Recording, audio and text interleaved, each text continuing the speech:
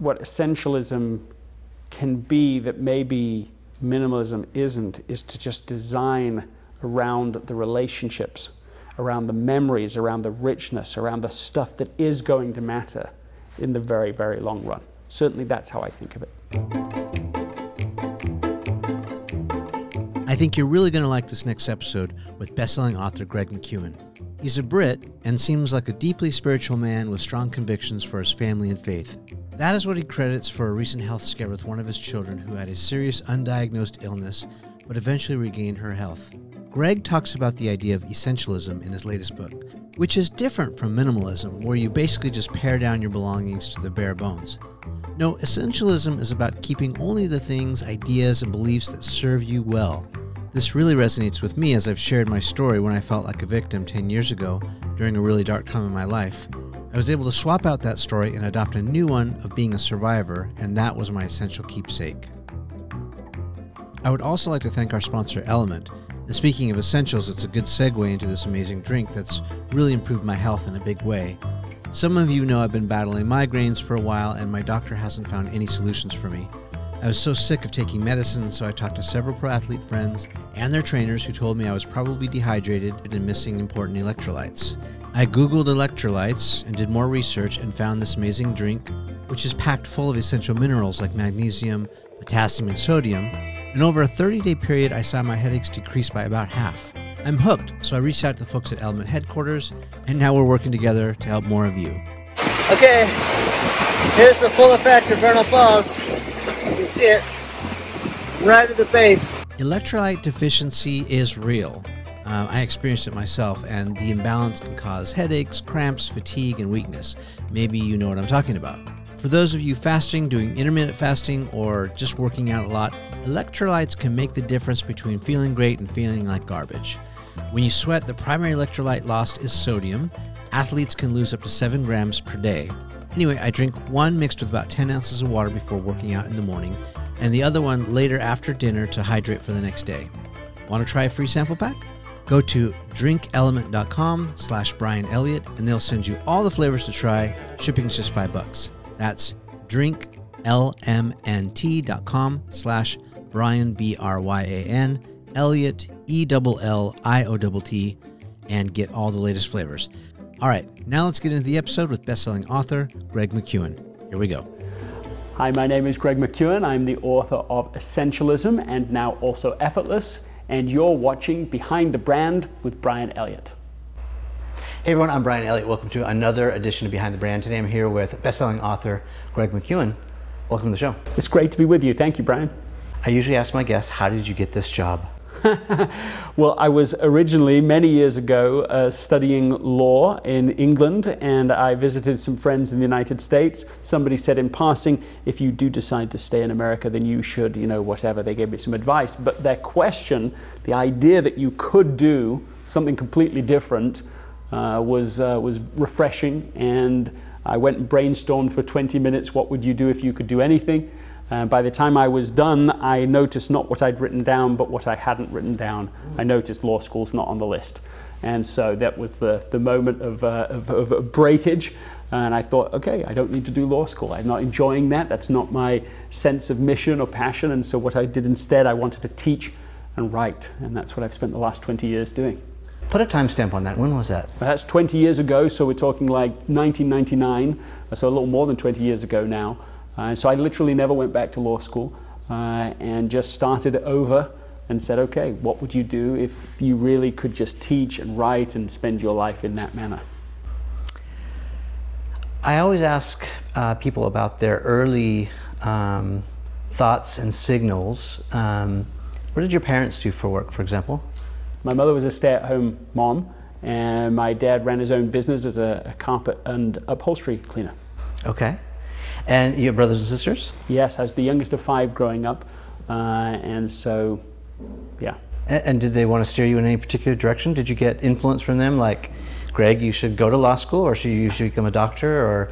My dad always said the same thing to me. He always said, go to law school, it will keep your options open. I don't think he's wrong about that. But the fact is that I got to a point in my life where that wasn't the goal. It wasn't to keep options open. I knew what I wanted to do, I just wasn't doing it. And so I remember calling back to England, and my mother answers the phone, fortunately. She listens for a while and she said, I think you better talk to Dad. So he comes on the phone and he said, well, first of all, he listened, which isn't entirely like him. And then at the end of it, because perhaps all Englishmen quote Shakespeare over tea and crumpets for breakfast in the morning, he pulled the line straight out of Hamlet, and the line was, to thine own self be true. That's Laertes speaking to his son, and he said, I've always told you that, son. That's what I've always told you. And he'd never said that to me in his whole life. What he'd said was go to law school to keep your options open. But in the end, he said it when it counted, and it just helped give permission to go and do something different. Yeah. I wonder about signals, you know. I think sometimes they're very subtle, and I know a lot of people who are watching this, I'll overgeneralize and put people into two camps. There's one camp of people who are probably just coming out of school and wondering, what am I going to do with my life? And there's a whole other camp of us who've been affected by the pandemic, who are pushing the reset button and maybe get a chance to start something new. Maybe that's our only option, or maybe this is like the perfect timing to, you know, try something different. And so I'm always curious about signals, because I've had signals my entire life. I actually loved, you know, writing stories, and you know, what I do now is, even though I'm a filmmaker and yes, I have a production company and I do this show, in essence, if you boil it all down, I'm a storyteller. Right. And I love telling stories. And so I don't think I keyed in on that from a very early age, and I should have, because it would have, I think, helped me maybe make different decisions along the way. I mean, you know, hindsight's 20/20, right? But sure. What sort of signals did you have that you had the chops for writing, or at least this sort of thought process to put and codify some of the things that you've done in your books? I felt from very young in love with teaching and words and writing. I remember literally being younger than 10 years old and being at church waiting for my dad to finish some meeting that he was in, and I was at a chalkboard and I was just writing as if I was teaching a class. I remember that feeling of wanting to teach. And I think what's interesting about finding the signal in the sound is that the signals often in life are hard to notice because they're always with you, because you have been you wherever you went. Yeah. And so to discover that the signals you're getting aren't the same as the signals other people are getting is itself quite an important awakening.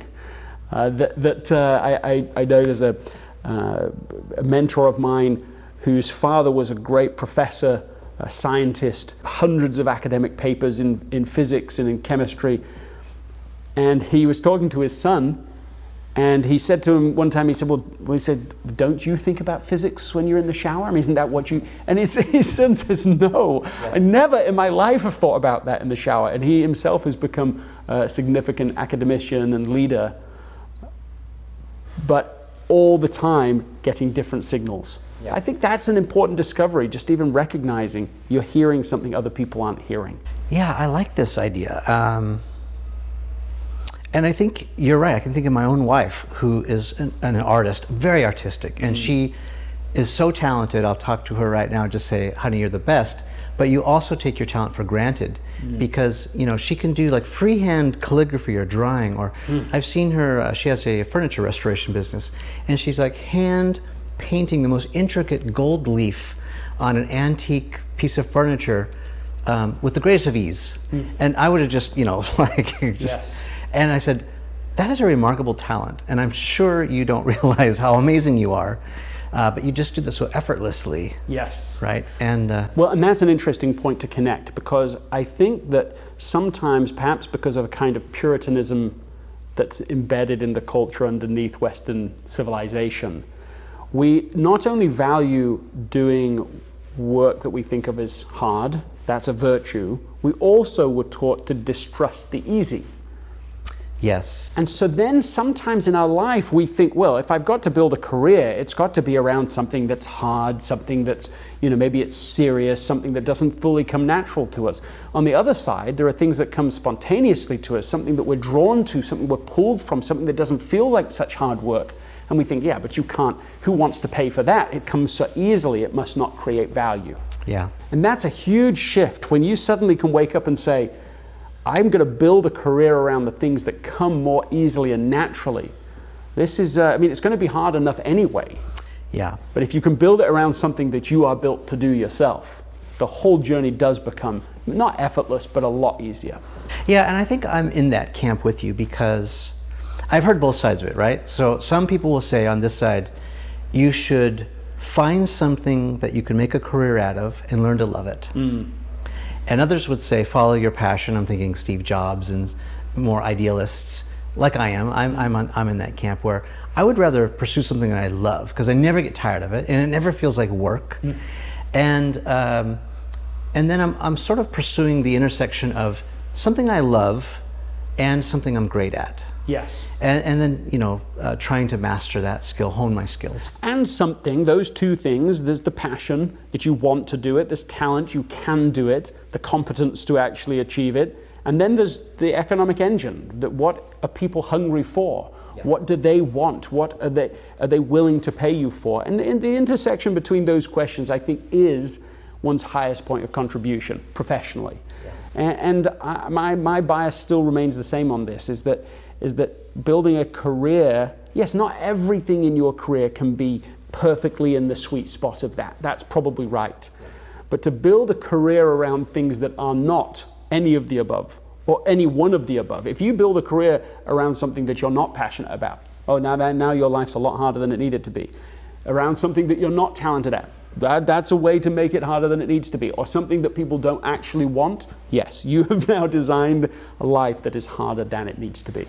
Yeah, and I guess as we're unpacking this a little bit more, I'm thinking, it is a best practice to hire people who complement your skills, right? Who are good at the things that you're not good at. So maybe the thing that you hate, if it's for me, it's like accounting or that kind of thing. You hire a great accountant and she does all your books and she takes it off your plate and is amazing at it. And then you focus on what you're good at, which is coming up with ideas or whatever that is, right?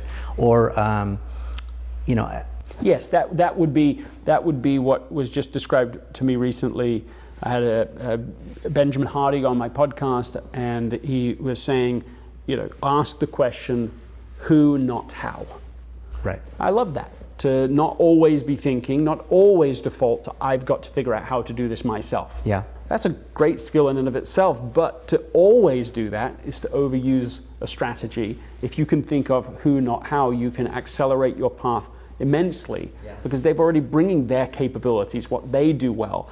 And in fact, I could go even one step further, which is that in the same sense as I feel like my mission in life includes being useful to certain people, I think it's not an entirely improper idea that there are some people that their mission in life, part of their mission in life is to be useful to you. And so you're making space for those people to come along and to be able to help you and support you just as you're trying to help other people. I mean, it's the essence of specialization, really. Yeah. But we need to play our part in that by being specialized ourselves, but open to other people coming into our world and doing what they do superbly well for us. Yeah, I can co-sign that. I think because, so I had another sort of billionaire big shot on the show before. He's one of the guys from Shark Tank. And he said this quote, he said, "A salary is the drug they give you to forget your dreams." That's a great one-liner. It's a great one-liner, but if you scrutinize that a little bit, it doesn't really pencil. Because it could work for some people, right? But so let's say all of the people in that person's businesses, right? They are getting the salary, right? Not everyone can be an entrepreneur. That's what you're saying. Yeah. So what are you saying about your people, right? That works to a certain extent, and I understand the context in which he said it, which is consider entrepreneurship because you have this opportunity if you feel capable. That's the caveat. If you have the chops, if you have the skills, if you feel like doing this, because this side of the fence, and I was on the client side. It's not for everybody. And in fact, I would love to hear you weigh in on this too. Do you think like entrepreneurs are born, or is it something that we can learn? Are they born or are they made? I have my own opinion, but let me ask you first. I think that entrepreneurs still need some activating ingredient. Yeah. For me, the activating ingredient for me was being young, not having any money, and then watching other people make money in different ways. So in England, if you're young, if you're like, let's say, you know, around 10 years old, there's only a couple of things you can actually do to make money, right? You can, you know, you could maybe around that age, maybe a little older, you could deliver milk to people's doorsteps, and people would do that. They were getting paid very little per hour, but you got a lot of hours. Yeah, over here we'd cut grass. Okay, so you could cut grass, exactly. I found somebody that came across a friend of ours that was washing cars. They had a car washing business. And like literally my life was never the same after that. I was like, well, I can do that. And I can run a business on that. And that was my first experience with it. And I just thought I can earn more in 1 hour than any of my friends are earning in 6 hours. So do you think that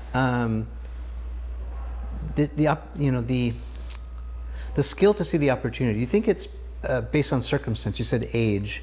Is that because you had a shorter distance to fall, you had less to lose, fewer liabilities? Do you think that's the reason? I think it's a mix of things. I agree with you that not everybody is an entrepreneur, but I think there's a lot of people that could be entrepreneurs that probably aren't because they didn't have access, they didn't have an exposure to it, they didn't have an experience with it while they were young. Yeah. And so then as the burdens rise, to your point, you start to feel less and less able to take the risk because the risk is higher. I certainly believe in my life, and I certainly believe it with my children, that I want to make failure as cheap as possible, right, to maximize learning. I want them to make mistakes while it's cheap. Not everyone's in favor of giving children an allowance, and in fact we had not been. But then we were reading about it and we realized we want them to make mistakes with money when the stakes are so low. Right. I don't want them to wait until they're in their mid-30s and they buy some house they can't afford and they've invested in some business they don't understand. Those things can be catastrophic. But when they're young, when they've, I remember my son, what we did, we gave them 3 containers. And they had their allowance and they had to divide this up. One was to charity, the second was savings, and the third was spend. And they could choose which buckets to, how much to put in these different containers. I remember that he decided he wanted to buy a car that could drive on the ceiling. Came across it in some store. It was very spontaneous. We were in London at the time, and he just loved this, and he did it. It cost $40. He used his money to do it. The thing hardly worked for half a day. The thing broke, and then he didn't have the money he needed for the thing he wanted to do, which was a big Lego set that he had. Yeah, but that was fantastic. The next time he was choosing whether to spend or not, he had some intelligence, he had some experience with it. He wants to make the trade-off so that he can get the thing that really matters. I think the earlier you can have people have experiences with money, with entrepreneurship, the faster they're going to learn when it's cheap to learn, so that then they have an option later on. Yeah, it reminds me of something my mentor Seth Godin taught me, and that is, he said the person who fails the most wins. Because built into that idea, that notion, is that as long as you don't fail too far and you can't come back to play another day, you will eventually figure it out. And it's the people that, it's that old adage, right? If at first you don't succeed, try again. That's the story of Edison, apparently, as the lore goes, and all of these other people who are successful. Think of anyone. No one's an overnight success. They toiled, they made mistakes, they failed fast, they got back up after being knocked down, punched in the mouth, whatever. You thought they were down for the count and out, but no, they got back up, kept fighting, and then they figured it out. And I agree with that we ought to be trying and experimenting. That's the only way to get wise, right? It's try, fail maybe, you get experience if you learn from that failure. That experience turns into wisdom, so the next time, hopefully, you don't make the same mistake. The only way to get it is to do stuff. I completely agree with this. You have a choice of whether to learn to do or to do to learn. Yeah. And if you can get into the second category, you're going to learn a lot faster. No doubt at all in my mind about that. And to construct learning to construct mistakes in bite-sized learning. You don't want to fail massively if you can fail in a small way and learn from it, right? We're talking experimentation. A great story I came across in the research of this new book, Effortless, of Henry Kramer, who started the Kramer Prize in England. He was trying to get people to be able to achieve, in an accelerated way, a human-powered flight. So basically, a bike with wings, right? Like this is what he's trying to achieve. And this was only 10 years before people are walking on the moon. So he thinks it's a pretty achievable goal to be able to get people to do this. He just wants to give it a boost. For 17 years, teams failed at that goal. They completely didn't make almost any progress at all, to everyone's surprise, until Paul McCready comes along. He looks at it all and he suddenly sees that everyone is trying to solve the wrong problem. Everyone else is trying to build these elegant, beautiful machines that can achieve the construct, which is a figure eight around these two pylons without an engine to drive it. But he says the problem is not that. Now, by the way, he had no money, he had no team, he had no elegance in anything he could bring to the table. In fact, he had his young son operate as his test pilot. And he said the problem is not what everyone else thinks it is. What we need to do is build a plane that can crash and be fixed cheaply. Mm-hmm. And so the thing he put together, this albatross, was the Gossamer albatross, I think is the name of it. It looked ugly. But he said it could crash and be fixed and be back up in the air within 5 minutes. Yeah, take a hit. Take a hit and he said, just put a broom handle on, tape it up, and we would be gathering data again immediately. The competitor planes would crash one time and be back in the lab for 6 months. It was a 6-month learning loop for them. Whereas in what he was doing, he had 4 or 5 crashes in one day. It took him 222 crashes. It was on the 223rd that they achieved the goal. They won the prize, and 2 years later got the second Kramer Prize by crossing the English Channel. But the key breakthrough wasn't aeronautical. It was in the way they were approaching the problem itself. So yes, I do think that a lot of people make success and progress harder than it needs to be by trying to be too perfectionist about it, especially in the early days of their learning. Yeah. I mean, we could probably rattle off several characteristics that we know and have come to maybe develop in our own personalities, as we've, both of us. You're an author. That's very entrepreneurial. And what I'm doing as well, I think it's something like a muscle that you have to build up. You start weak and you become stronger as you use it.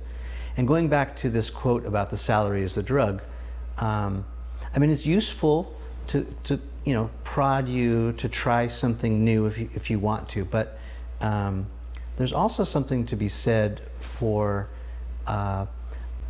building on something else, right? Like, so, building a career. I did early on working for someone else. I learned everything that I need to learn on the company's dime, and made all those mistakes in a very safe environment, where I basically had a trapeze net catching me. Right. And then when I felt capable, so I had this conversation with my daughter, and she said, after seeing me do my thing for 10 years, she said, "Oh, you must love risk." And I said, "No, actually, I am trying to mitigate risk with every decision." Right. Because I know better, right? Yes. And so I don't want to make a leap of faith and possibly die. That's bad. I never want to bet all my chips on 13 black, all in, and then see what happens. I will never do that. I told her what I'm doing, and you don't see it, but I'm closing that delta as close as I can, so it's more of a hop. So I have an assurity, or at least an idea that I can make it to the other side, or if I don't make it the first time, I have several other attempts to make it. And that's how I approach new opportunities, and you can do that as a side hustle. Totally. You don't have to quit your day job to do that. I think one of the stupidest ideas that has been promulgated into the masses is that entrepreneurs are about taking high risk.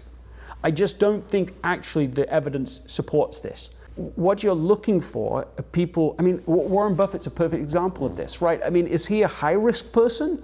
Is a high-risk entrepreneur? No, he is not. And yet he's been one of the most successful investors in history. Yeah. He's on the record as having said, look, I'm not looking for 7-foot, fences to leap over. I'm looking for 1-foot fences I can step over. Yeah. He's willing to look and search for the right kind of investment that he thinks it's an asymmetric risk. There's a very low chance of a downside, a very high chance of the upside, and I'm going to invest for the long run. Yeah. Well, one of the ways he does that, there's many ways he does it, but one of the ways he does it is in selecting high trust individuals to invest in.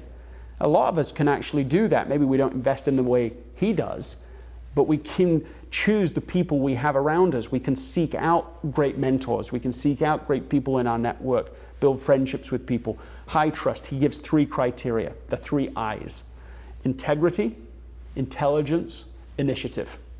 Oh, I just loved this when I found this in the research, because that gives you such a clear way to evaluate the kinds of people you want to spend time with. Integrity, he says, is the most important, because if you don't have that, the other 2 can hurt you. But now literally I'm looking for people, and state it openly, I'm looking for people with high integrity, 9 or 10 out of 10. Same for intelligence, same for initiative. When you find people that are strong in all those 3 things, I mean, look at what they can help you with. Look at how great it's going to be to work with them. This is one way to mitigate risk and increase your chance of being successful. Yeah, and I've had this conversation with a lot of other successful business people. They all basically say the same thing, which is the EQ and the IQ.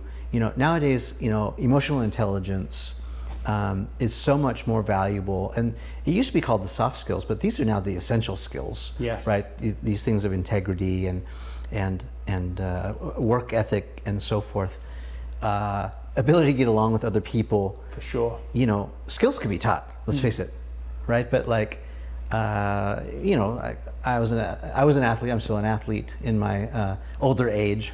Fancy myself still an athlete. But you can't teach heart. They talk about. You can't teach that will to come back and battle back if you get beaten down. That's hard to teach. Versus, I could run a route and I can teach anyone to run that route and catch a pass, hit a ball, whatever that is. But some of those other more intrinsic characteristics are harder.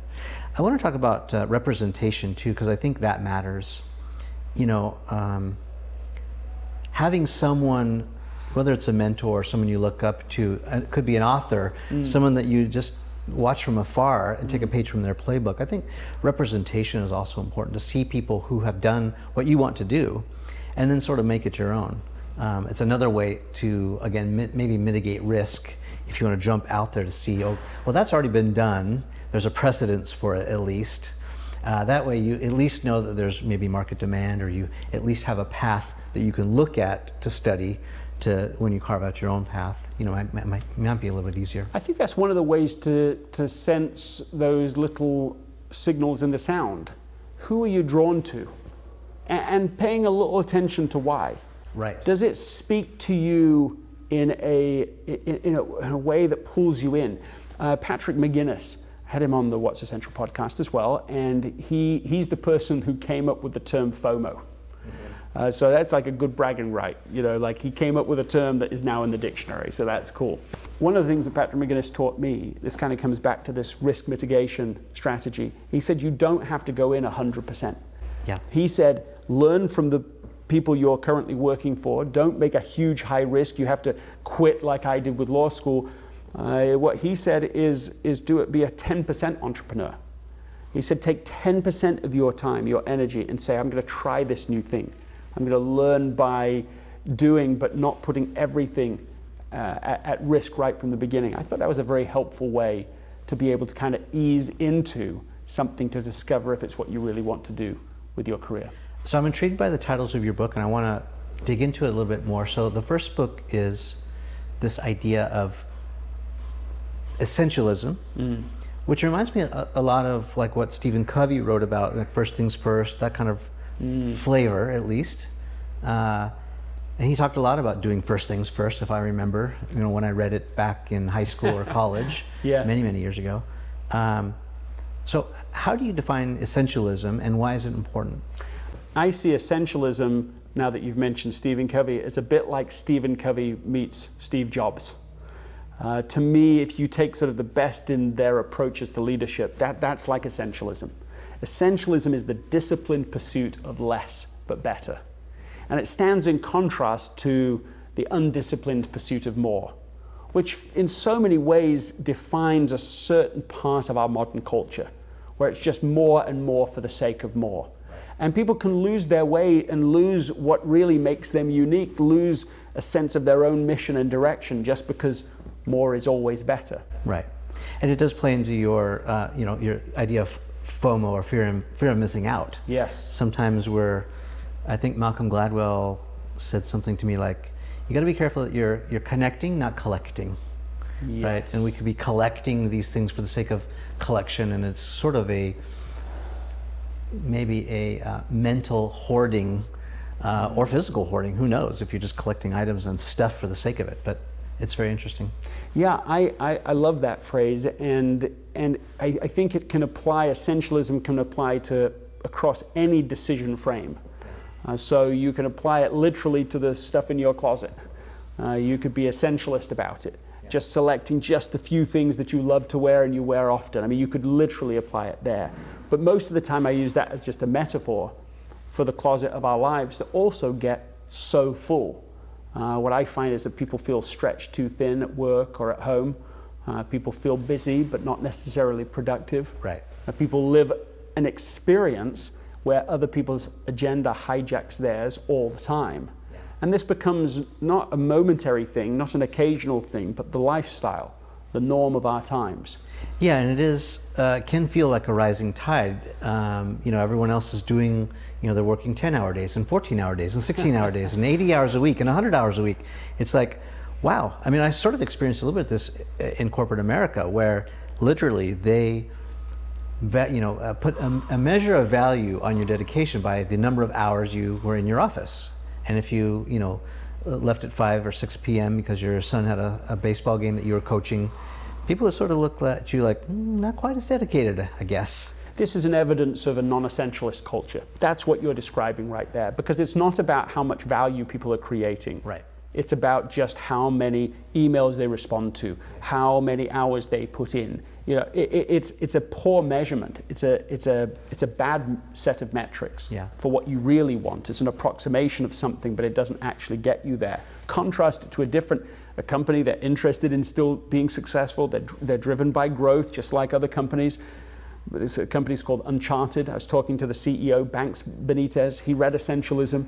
And first he just applied it to himself, but then he brought it into his company, had the whole executive team read it. One of the things I loved about his story about this is that he said one of the executives came in for they did 4 book club meetings, so to speak, came in, read a section of the book and talked about it. One came in one day and he said, I want to throw this book across the room. I loved that because I felt like they were really reading it, not just going through the motions. What's essential? What is non-essential? How do we make the trade-off sensibly? Well, what happened as a result of that conversation they got started is somebody said, well, listen, if essentialism is true, we should be able to work fewer hours and still achieve the same results. And they said, okay, well, if we're going to do this, if we're going to experiment with this, we can't just do it anecdotally. They brought in a company to measure their output. Then did it 6 weeks later, then 6 weeks later again. 3-month experiment designed, in a thorough way. And they came out of this concluding that not only could they had developed the capability to do in 32 hours what they used to do in 40 hours. Yeah. They moved to a 4-day work week. This is one application, it's not for everyone, but application of essentialism. If you get into what really is essential, what really matters, then you suddenly open up a whole new avenue of how to actually be more productive, not by doing more things, working more hours, doing more email, but doing more of the right things.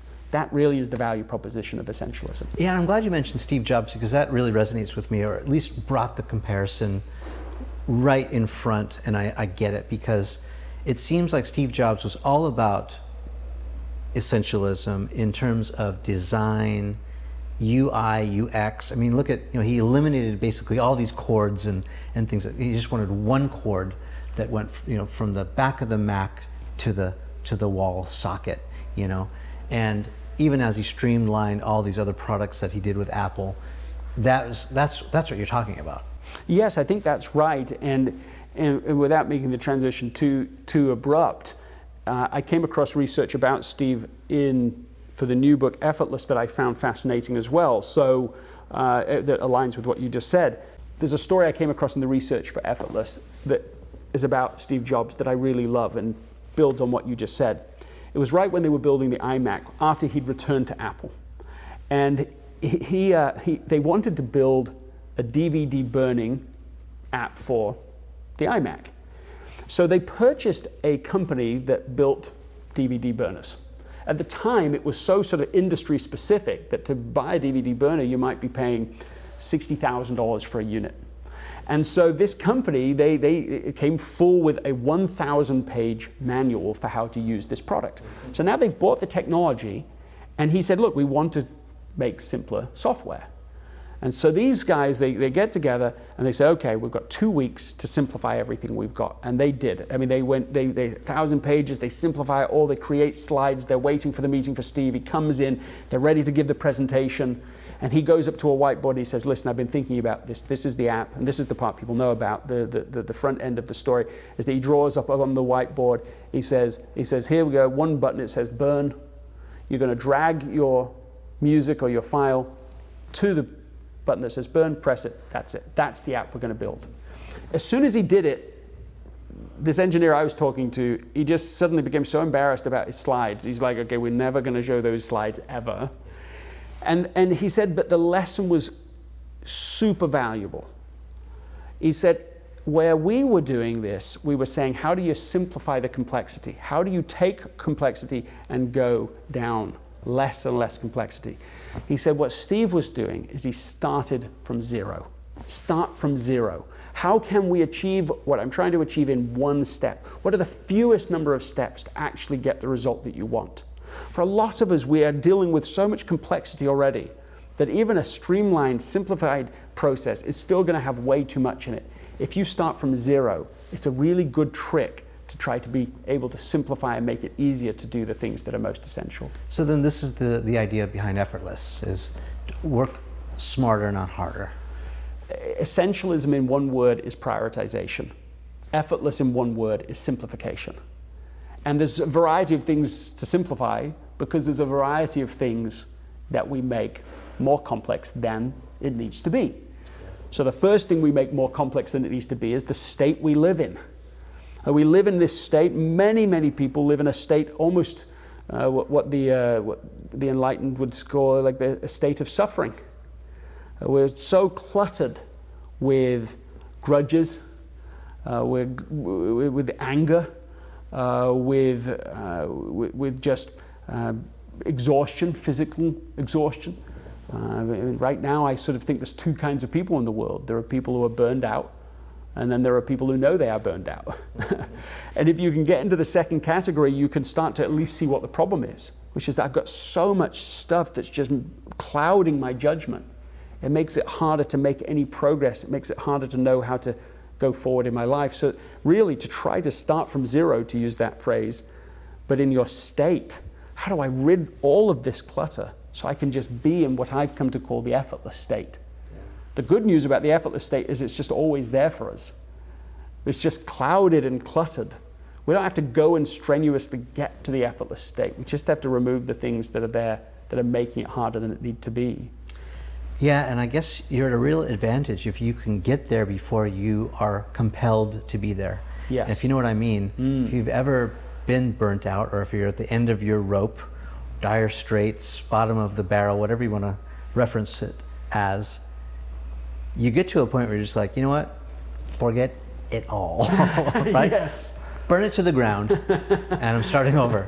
I'm burned out, I'm going to burn everything. Right, or it gets taken away from you, yes. right? Like you've That's right. You've ignored all the signals, and then some other force removes it for you, whether you get downsized, let Yes. go, or your relationship suffers, whatever that is. So what an advantage to be able to get there before. and you be in control of the things that you strip away, pare down. There's only two forces that simplify anything. One is failure. Serious failure will simplify anything. Blockbuster is today simpler than they used to be, right? Failure simplifies for real. The only other force is an individual deciding before they have to simplify. There's no other forces, seriously. In fact, there's a book, I mean, this is a bit heady, but there's a book all about the collapse of complex societies, written by Tainter, the great US historian. And he maps the single cause of the collapse of complex societies. The same can be said for the collapse of complex organizations or teams or our lives as well. Before Tainter, everyone said, well, every collapse is unique to its own civilization. The Roman Empire fell for one reason, the Greek Empire for another reason, the British Empire got discombobulated a different reason, and so on. But he came along and he said, no, it's the same thing. It's that what happens is that you have a simple group of people, a simple society, and the leaders, a problem comes along and the leaders say, how do we solve it? Let's solve it. And they solve it. But what they do is they create more complexity without meaning to. And so it continues and continues until the complexity is at a point where it requires all the resources of the society just to maintain the complexity. Now the society becomes incredibly fragile, because if you add any new challenge, it can't deal with it because there's no buffer to deal with that challenge. So it gets to a point where the society itself is really fragile because it's got no buffer to deal with whatever the next challenge is. And so similarly in our own lives or in companies that we start, we have to be careful not to have complexity get so large and so out of control that we become fragile, that our system can't cope with the next thing. Yeah. I mean, I think the pandemic in a lot of ways has done this to us. For a lot of people, there's been a huge increase of complexity in a lot of people's lives. Greg, how is essentialism different from minimalism? Essentialism is, I think the difference between essentialism and minimalism is the difference between warm clarity and cold clarity. Essentialism, if you were to search like for a minimalist house, it's going to look a certain way. It's going to be very cold, you know, black, white, very, you know, a certain kind of structure. Empty. Empty. Less things. Just so. But an essentialist house, if you could construct such a thing, could be very different for different people. It could be, it's full of people, it's full of relationships. It might be a bit messy. Full of memories. It's full of memories. Yeah. Essentialism's key is in the title. It's not just about less. It's not just about minimum. It's about what is essential and making sure you're designing that around the most essential relationships, the most important life, and the most important way of being. Yeah, I think minimalism is important, and it's very trendy right now. A lot of people are doing it, but I think it kind of misses the mark. Essentialism, you know, we recently had Marie Kondo on the show, and if you know who Marie is, of course I do. Yeah, it reminds me a lot of her philosophy, which is only keep the things that spark joy, right? And that could be your favorite T-shirt that's 20 years old, right? Or a piece of artwork that your grandfather handed down. It's not particularly attractive, but it means something to you. Yes. And I think that's a lot more useful than, you know, just, you know, stripping away things for the sake of it, to have less things. I mean, that sort of leaves me feeling very empty, versus some of these little things that I hold on to that I do feel are essential, and, you know, bring back great memories, reminding me of people that I love who have passed. I lost my dad this last year. I'm sorry. Thanks. And he became a painter later in his life. He fell in love with painting. It became very therapeutic for him. And I have all of these paintings of his, and as do my sisters. And I, you know, those are just like priceless to me, you know. What I hear you saying there is that what essentialism can be that maybe minimalism isn't, is to just design around the relationships, around the memories, around the richness, around the stuff that is going to matter in the very, very long run. Certainly that's how I think of it. And so let's unpack this simplicity idea too in the new work, Effortless. give us some advice, and maybe, you know, let's engage. Let's go right to the audience now and give some practical advice to people who may be working harder but not smarter, who may be over complicating things. Something that is tactical and useful.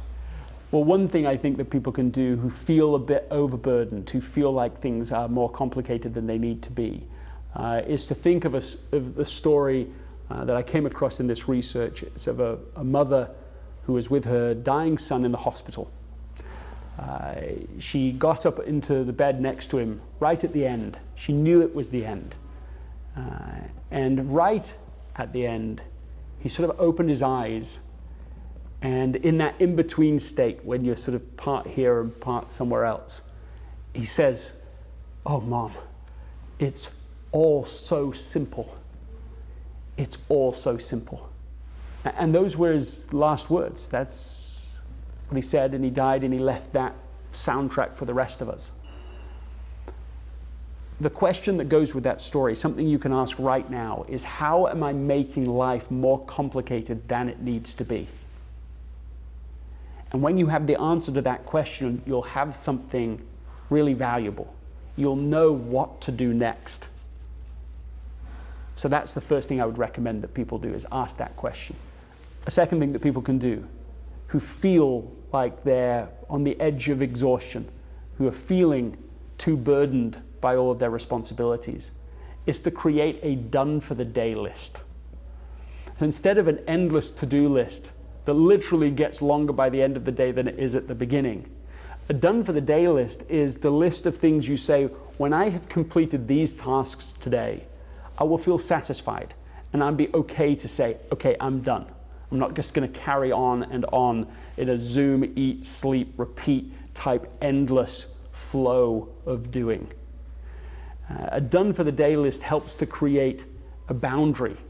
And for goodness sake, the boundaries are almost disappeared now because of the pandemic and because of technology going everywhere. So you've got to create boundaries or there won't be any. So that's the second thing people can do, is create a done-for-the-day list. The third thing that you can do to start creating a more effortless life is to start paying attention to the specific things that keep happening in your life that are irritating, or in other words, are making your life harder than it feels like it ought to be. So instead of managing them, you try to solve them before they happen in the future. If you can identify something that's irritating, frustrating, causing friction for you, and especially things that you say, well, maybe if I spent a couple of minutes on these things, 2 minutes, to solve a problem that's been bothering me for years, you get a great return on your investment. So look for the specific things you can do to prevent a problem that's been happening and annoying you many times in the past. If you can solve it now, you have a great return, as I just mentioned. That's the third thing that you can do to be able to make life a little bit easier. So let's get personal for a second. You got a family. That's right. I would assume that you're not perfect yet. I'm massively far from that. So what's the hardest part of being you? Like, what are you working on for Greg? Just yesterday I was totally impatient with one of my children a couple of times. I remember they turned to me at one point, they're like, well, that's 2-0 for you, Dad, today. Because I had just kind of lost my patience with them. And the reason I'd lost my patience, as ironic as it is because I was tired. You know, I was burned out. I had strained myself too far. And so now even a small provocation was getting a bigger reaction than was helpful. Yeah, amplifying the situation. Yeah, my wife Anna had just said to me not half an hour before, there was no initiation for this particularly, but she said, you know, all we have to do is stay calm. Right? Is that all? Yeah, well, that's right. But it still named something smart for me. It's like, you don't have to solve every problem. You don't have to be the perfect everything. Just stay within a certain state. Keep coming back to that state. Yeah. So I completely fluffed it, you know, half an hour later. But I think this is one of the most important things I need to work on, is just maintaining, when those moments come, right, the things that can rile you, is to maintain peace. But actually the thing I need to do isn't just to somehow transform my character overnight. It's to make sure you're getting enough sleep, that I'm getting enough sleep. I'm not great at getting as much sleep as I think one ought to have at night, but I am generally really like a champion napper. And that really helps me. But again, and the irony is not lost on me, with the launch of this new book, I've taken a lot less naps, and it's adding up. So it just makes everything harder than it needs to be. So I've got to keep protecting that time to take a nap each day. Yeah, I'm glad that that works with you and your wife. I have tried to tell my wife to calm down when she is losing it. It doesn't work so well. I get quite the opposite reaction. No, you never want to say it to someone who's losing it, right? For all the times that people have said, just calm down, the ratio of success is close to 0 for that, right? We want to say it. But to remember in the good times, to remember when you are calm, like that's it. That's your goal. Yeah. Just stay calm through the ups and downs, and you have like a superpower.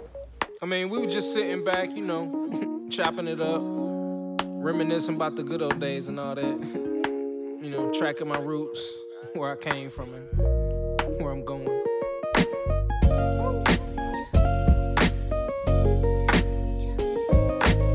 But like I say, man, always said it. It's not about the destination. Nope. It's all about the journey. It's all about the journey, baby. Ain't nothing changed but the weather. The dangling carrot that hang from the rear view. Your dreams in the past ain't nowhere near you. Backseat drivers got nothing but 2 cents. Shotgun riders too biased, they all liars. I should get an A for effort, I'm too tired, but I'm never giving up.